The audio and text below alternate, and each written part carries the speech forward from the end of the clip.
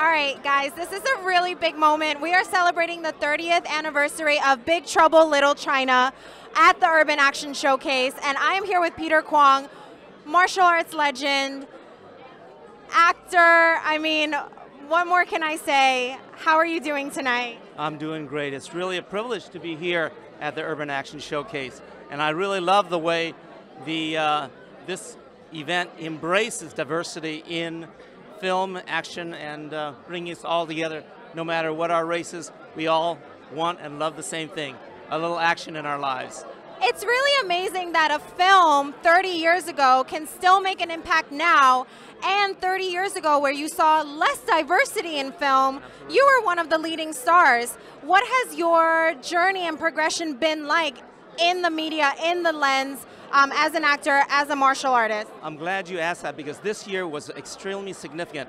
I'm a member of the Motion Picture Academy, and last year, as you know, was Oscar So White.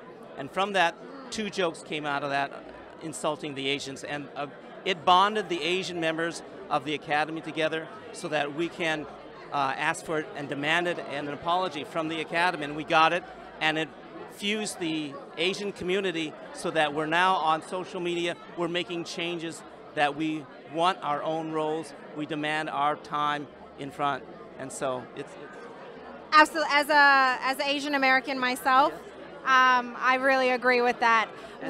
Yes. And speaking of which, I want to introduce one of my co-actors in Big Trouble in Little China. This is Lia Chang. Hi, Lia. How are you tonight? What's your name? My name is Vanessa. Hi, Vanessa. And she was one of the Wing Kong. I was the first, the staff guard. So I'm the first one to fight Wang Chi. That's amazing, guys. And what are you up to now? Well, I'm making my own films. I'm an award-winning filmmaker and was nominated for Best Actress for a short film that I did called Hide and Seek with my filmmaking partner, Garth Kravitz.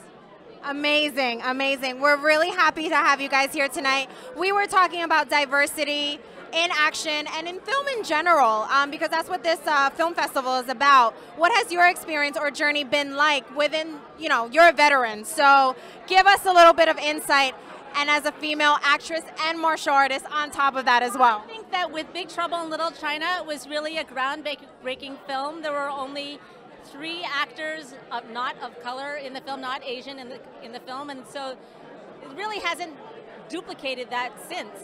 But I think it's really all about being at the table, so making your own films, creating your own work. And that's what we're celebrating here, creating your own work, original ideas, diversity in action.